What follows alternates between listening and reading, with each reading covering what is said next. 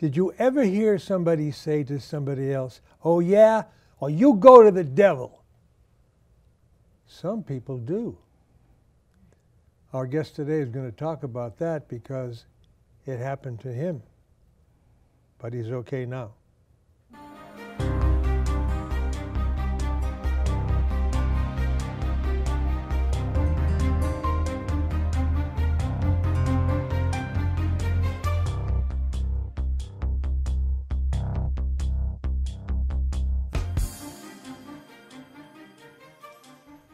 Welcome to Wordnet. I'm your host, Jack Knight. Thanks for joining us. Go to the devil. What does that mean? That means I want you to go to hell. Or it means I want you to join this satanic cult that we have. We want you to be one with us and reject God and his angels and his saints. Well, it happened to our guest today, Deacon David Arias, who was born in Mexico and at 16 came to the U.S. without any friends, without any family really to help him. It's a pleasure to have you with us today. It's a pleasure to be here. Thank you so much for having me. When you left Mexico, had you had a Catholic education? Were you going to church? Was your family supportive of that? Yes, I'm coming from a traditional Catholic family. And just to clarify something, I'm in the second year of formation of diaconate.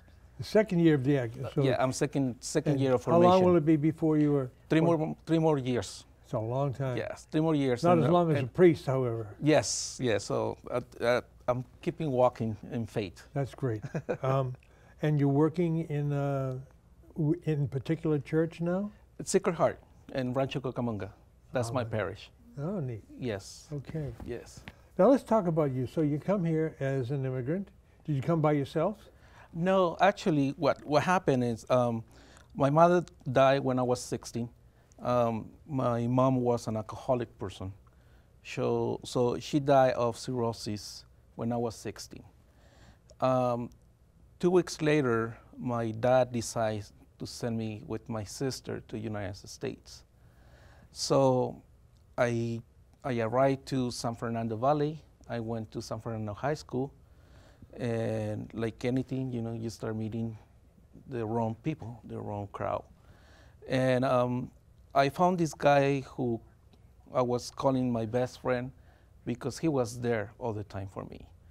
So probably what I was looking back then, it was to belong to someone, to belong to something, because... So a group that would be supportive to you, that would accept you, and so forth. Yeah, because, you know, I was 16, so I was, you know, my mom was everything for me. So when I was 16, she died. So, and then my dad decided to send me to the United States, so I feel like an orphan. You know, I was like, I don't belong to no one now. Even though my sister tried to provide everything for me, you know, but she was working on night. She was sleeping in day. So basically, she was just providing me home and food. So I met this guy, and he was there, and he was introducing me to what the ending become a cult, a satanic cult. A satanic cult? Yes. That must have been a shock to your brain, being raised as a Catholic, and now you're exposed to this cult, but because of the influence of not having a real family support, and you have the support of this best friend, it was an easy transition for me. Did you have thoughts about, no, I shouldn't do this? You know, the way it starts, because obviously you don't start right away going to the cult. You start little by little. So the way we start, he was inviting me midnight to play the Ouija board in a cemetery. Ouija board in the cemetery. Sounds yes. like an Alfred Hitchcock movie. Yeah. It was, you know, like everything, we was in drugs, alcohol, and everything. I was addicted for cocaine for almost 5 years. So when he invited me to the cemetery, I was in the influence of cocaine. So in the beginning, when we start playing the Ouija board in the cemetery, a lot of things start happening around us. But the first thing I thought was like, okay, it's the coke, it's it's playing with my brain. But eventually, a lot of things were happen, and it was really kind of scary. But in the same way, was kind of excited, because I was like, wow, this is amazing, things moving, hear voices, couple things that are like, wow, this is fascinating. I was young and stupid, if you want to call it, because I wasn't knowing reality what I was getting myself into, So, and then little by little, he invited me to what they call the underground parties. These underground parties, and they call it out undergrounds, is because they make these parties far away, like in the desert, up there in the mountains, where nobody knows, only certain people. What happens there? What happens? You have everything: coke, alcohol, sex, any kind of sex that you can have. But on certain time of the night, everybody gets together and they start making a ritual. And that ritual is when you become part of, and they kill animals. And what you need to do is drink the blood, and that means that you are accepting evil as your guidance. So, and that's the way I started in my young. Did you have any times during that feeling separated from the church upbringing that you had, or was the transition one of feeling a need for something more than that, not accepting Satan as an important person, but more the community? In the beginning was like accepting, be part of something, because back then I was able to have money, to have girls, to have drugs, and in the beginning was like, okay, I belong to here. But the more I was getting to the cult, that part was getting away, and I was getting more into the darkness. And that's when I become, during the process, I become a second level priest of the cult. A second level. So there's a hierarchy. Yes. In the cult. Yes, it's like at the Catholic Church. It's the Pope, bishops, and so forth. That's the way it is in the cult too. They have priests, and then they have a high level priest who he's the one who commands a cult, and they do bigger rituals, and they have obviously more power. When they say more power, they have more demons on you. When I was in the second level, I was cast with three demons and about 40 to 60 spirits. Wow. So I have the power. Well, back then I was able to move stuff, to make it throw things away, to read people's mind, things like that. And not because my power, it's because the demons were part of these situations. How long were you involved in the cult? About 5 years. And what made you say, this is not for me? Well, in the ending, when I was ready to become one of the highest levels of the priesthood, one of the sacrifices that you had to do is killing a baby. Killing a baby. Killing a baby, yes. Oh. So when you left the cult, then you have a new life. Yes. You're kind of reborn. Pretty much. Did you find yourself going back to the church at that time? The way I found Christ, it was in a particular way, because when I was unable to do the sacrifice, I was getting kind of like a spell from the cult, because I was failed to do what it was required. But in the same way, I was getting bullying for the cult, and I was getting in depression. So walking through the streets one day, I found a church open, door to door, and I saw the cross in the middle of the church, and I was really brat because I screamed to Jesus and I said, okay, what you can offer to me? You know, it was offer me this, what you can offer. You know, and I remember that when that happens, I start crying, just crying like a little baby. And I didn't understand what happened, obviously, but that was the answer of God telling me, now you coming back to me. And how did you start to do that? I start, back then I found, it was a guy who gave me a ticket to go for a youth congress. Back then it was Carismas en Misiones, or Carismas and Missions. And I remember this guy telling me, you know, here's the ticket, you should go. I said, no, I don't want to go there. So, and suddenly he said, you know what, there's something in my heart that told me to give you the ticket. So here's the ticket. So he gave me the ticket. I went to the Congress. And when it was, I hear the preachings, I hear everything, and I was kind of desperate because I was like, I want to get out of here, but something was telling me, stay. So by the time that the Holy Hour came, when the priest walking with the Holy Sacrament, that's when the battle starts. That's when the real start of bars starts, because, you know, it was evil versus Christ, you know, and I start screaming and I start doing stupid things. And I remember they took me to a room, and a priest was there, and he was praying for me to try to calm me and try to figure out what happened. And then little by little, the Lord was helping me to get out from the cult. Oh, this is amazing. And of course, this is going on still.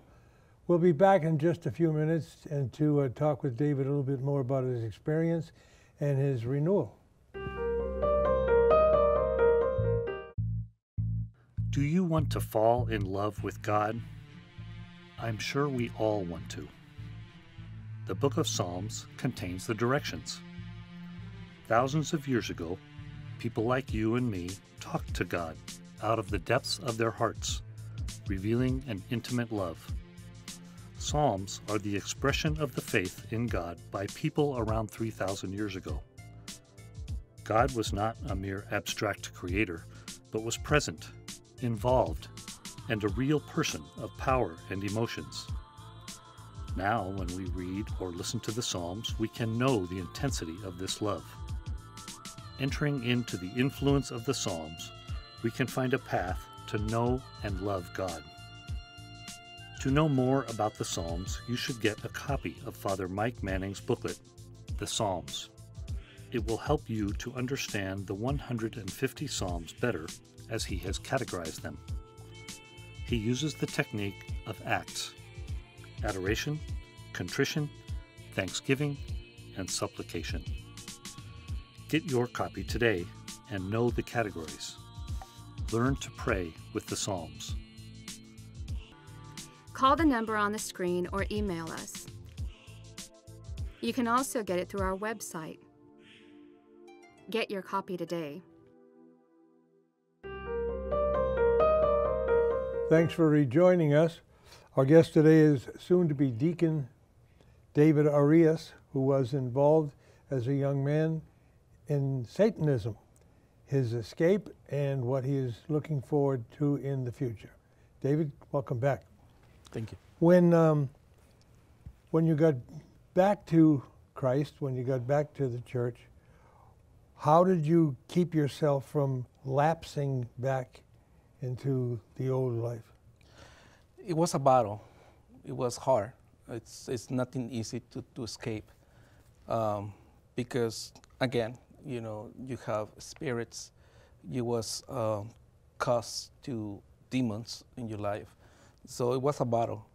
It wasn't until I get my exorcism when I was free in reality. So did you go through a formal exorcism? Yes, Yes. Oh. I remember the movie, The Exorcist. Did your head spin around? Did you? Wow. How long a process was that? 3 days. 3 days. Yes. And did you actually have the physical feeling of demons leaving? Yes. Wow. Yes. Yes. We have to remember that the demons are spirits. Yeah. So you have the ability to feel when they get out from you. Mm-hmm. Christ himself cast out demons. Amen. Amen. So we know that. Anybody in particular was helpful to you? Was it a priest, a friend, somebody else in the church? Well, after my process, Christ was really wonderful with me, and then I met my wife. Well, that time was my friend, and then my girlfriend, and then she ended up being my wife, and she was helping me through the process, and she was somehow paying the consequences, because it was like, again, it was a process of liberation and changing your style of life, and especially too because I was still addicted to the cocaine, so it was kind of difficult. Thanks to God, I never went to any clinic. The help came from heaven, and my wonderful wife, they helped me to get out from drugs, and she was it was a really inspiration, because she was accepting me the way I was, and I guess that part played a big role, because like I say, I was looking for belong to someone, to something. I want to be loved, and she was loving me the way I was, and she was accepting me the way I was, and she was helping me, and she was introducing me more and more and more to Christ, because she was a Catholic. She was in the Jew ministry. She was serving in the church. So she was helping me a lot, talking about God, even though it was kind of difficult for me, because, again, fighting with spirits, and it wasn't easy. But God has a plan, and she was really into prayer to help me. Later on, I find out that my mother-in-law told me that my wife was praying the rosaries every single night for me.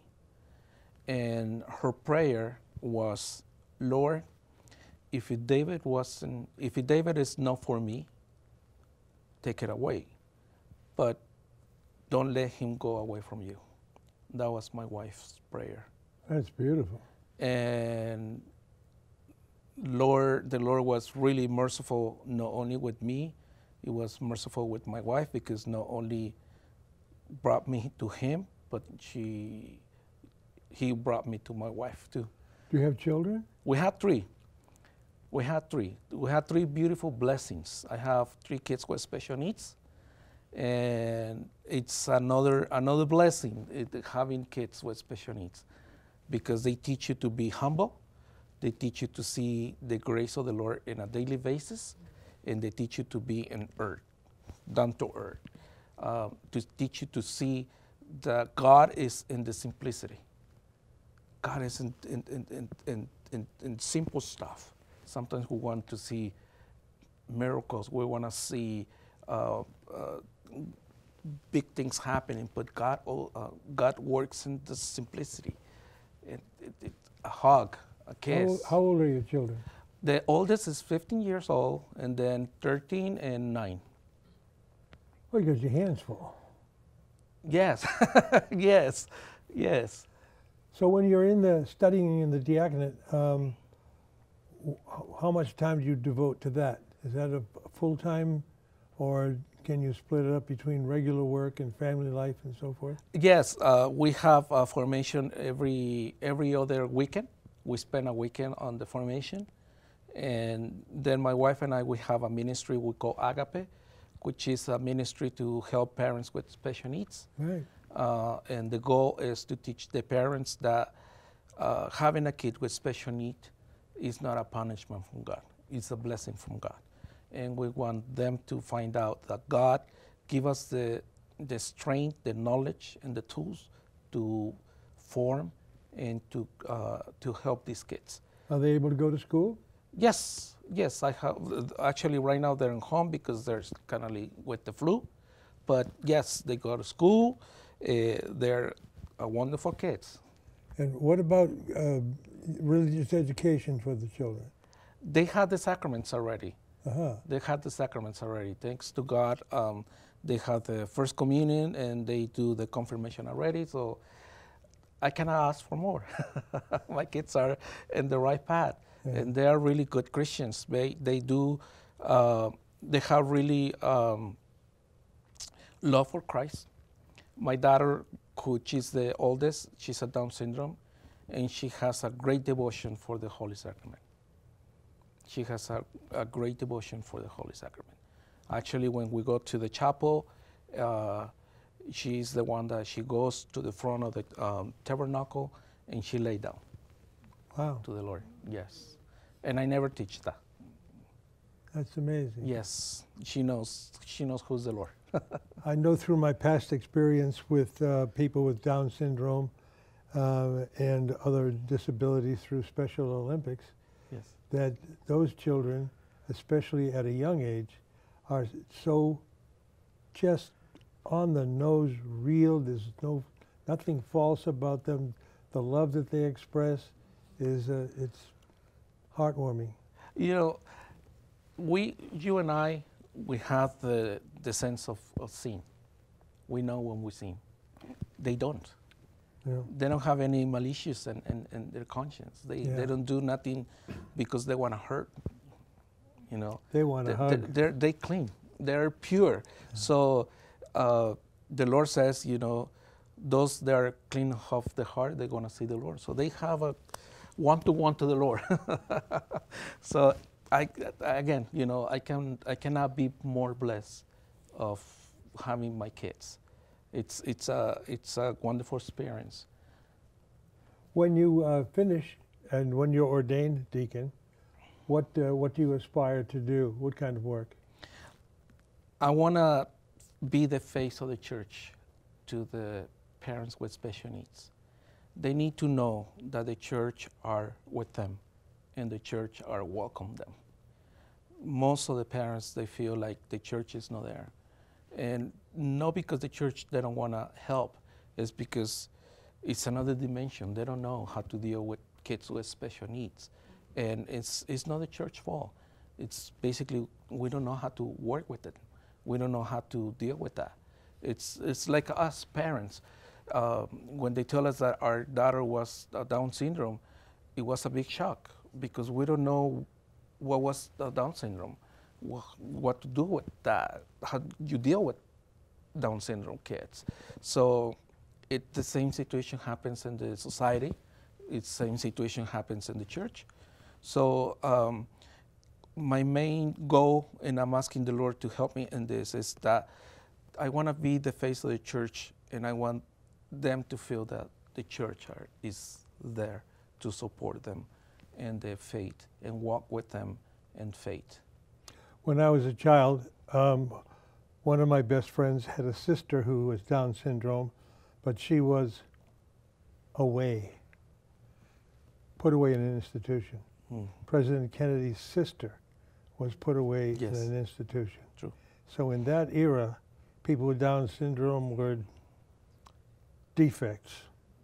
True. And now today, thank God, we find that people with Down syndrome and other illnesses are valuable assets, not only to support our lives, they commingle with community. They're not looked upon as dummies, and things are getting better. Your experience with Satanism, has anybody from that old cult ever contacted you and tried to say, oh, come on? No, I had to move away from San Fernando Valley I had to basically change. I was having a long hair, so I changed basically my appearance. But you know that this is still going on, and Yes. it is dangerous and should be avoided at all costs. And don't you got to look to God to help you stay out of it, and so forth. Yes. Are you working now? You have a regular job as well as? Yeah, my work right now is helping parents, again, with kids with special needs. That's my job right now. Wow. It's amazing that the devil has so much power. And I'd like to just pray for you a minute about God, please send your angels to defeat Satan and all his evil spirits. You know, we're all in need of your love and support. And we'd like to ask your support too, also for people that you may know who have had that experience, and also support for this program, because every time you tune in, you're going to learn something that'll make your life better.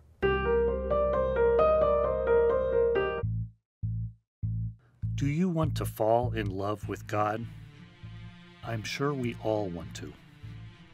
The Book of Psalms contains the directions. Thousands of years ago, people like you and me talked to God out of the depths of their hearts, revealing an intimate love. Psalms are the expression of the faith in God by people around 3,000 years ago. God was not a mere abstract creator, but was present, involved, and a real person of power and emotions. Now, when we read or listen to the Psalms, we can know the intensity of this love. Entering into the influence of the Psalms, we can find a path to know and love God. To know more about the Psalms, you should get a copy of Father Mike Manning's booklet, The Psalms. It will help you to understand the 150 Psalms better as he has categorized them. He uses the technique of acts: adoration, contrition, thanksgiving, and supplication. Get your copy today and know the categories. Learn to pray with the Psalms. Call the number on the screen or email us. You can also get it through our website. Get your copy today.